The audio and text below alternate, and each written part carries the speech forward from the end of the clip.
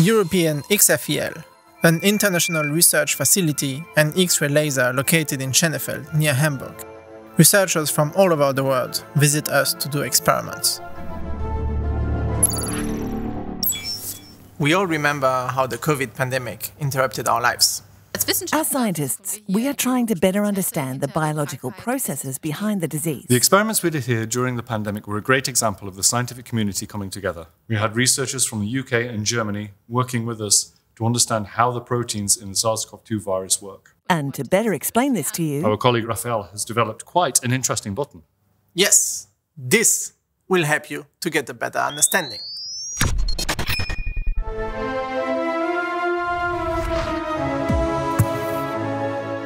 Okay, that's crazy. Let's go.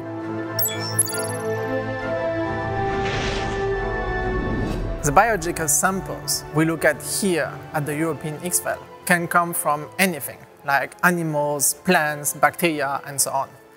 All living organisms, as well as viruses, are made up of very small parts which are mostly proteins and DNA. And the shape and structure of these biomolecules are crucial for their function.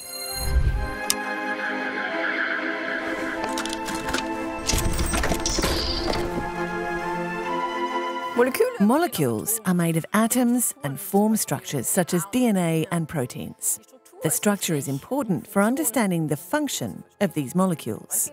We use the X-ray laser to reveal these structures.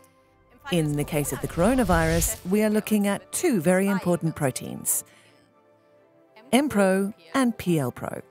These are crucial for the replication of the virus.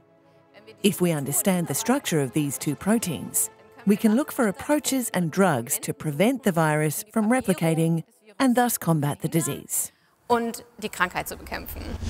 But to look at these small shapes, to see their exact structure and how its atoms are organized, we need something special.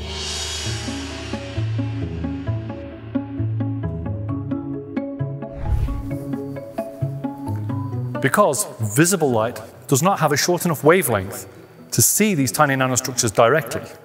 First, we need an almost 2-kilometer long particle accelerator. It boosts the electrons to almost the speed of light, and more importantly, pumps them up with energy. At the end, we send them through a magnetic slalom course. Here, they give off laser-like flashes of X-ray radiation, which then, et voilà, is our high-energy femtosecond X-ray laser with up to 27,000 pulses per second, which we use to read the structure of molecules. When the virus enters the human body, it binds to the cell surface and is taken up by it. The virus then releases its genetic material into the cell and uses the cell's internal machinery to translate it into an amino acid chain. The two proteins we're looking at here, PLPRO and MPRO, are responsible for cutting the amino acid chain into functional pieces that then fold and form proteins. The virus needs these proteins to make more virus parts and replicate itself. Here, we are trying to understand the function of PLPRO and MPRO so that we can find inhibitors to break the life cycle.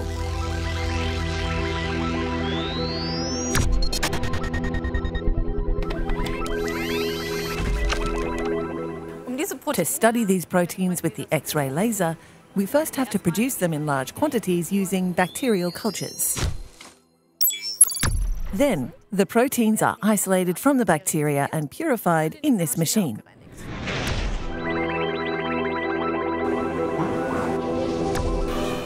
It is not easy to get the proteins to form crystals. That's why we have to try out a lot of different conditions. This robot helps us to find the right conditions so that the proteins arrange themselves in crystal lattices. Because in crystals, the proteins are ordered in lines and stacks, a bit like eggs in a box. This ordered structure gives a better signal when placed in the X-ray beam, so that we can measure better images when we place the sample at the interaction point.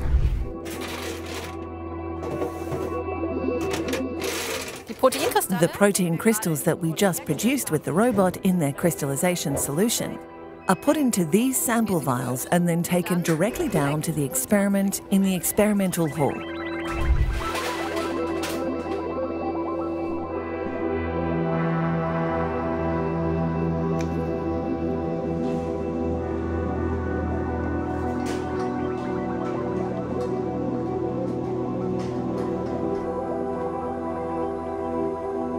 Here we can prepare our sample and directly deliver it into our experimental chamber as a liquid jet containing our crystals.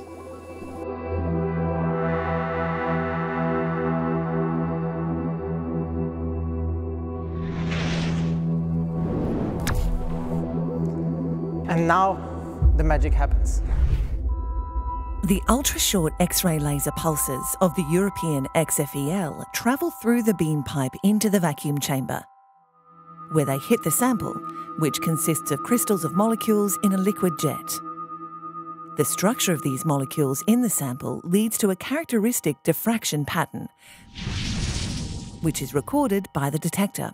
Due to the different orientations of the crystals in the X-ray beam, each diffraction pattern looks different. Researchers record thousands of diffraction images and process them in the data centre using complex algorithms. This reveals the three-dimensional structure of molecules in the crystals and allows them to make time-lapse films of biological reactions. All the data that we can collect here at our instrument during our experiment will lead to the image you have here, which is the electron density map, which will show us where every atom in the molecule is located.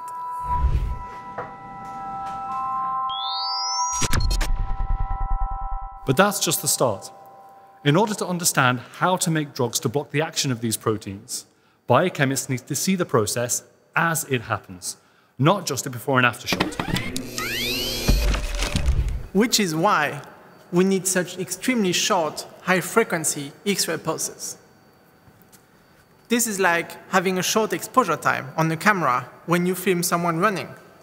If the exposure would be too long, it would be blurry.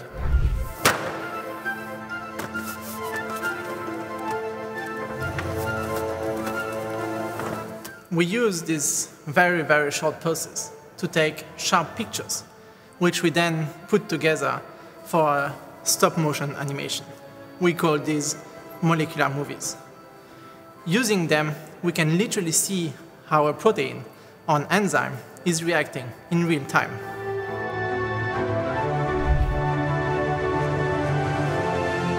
Hey. Okay. On three? One, two, three. This research can be applied to design new medicines based on the structure of proteins which cause disease. The discoveries we make here can be used as the foundation stone for drug design by scientists and pharma companies all around the world. Auf Wiedersehen. See you at European XFEL.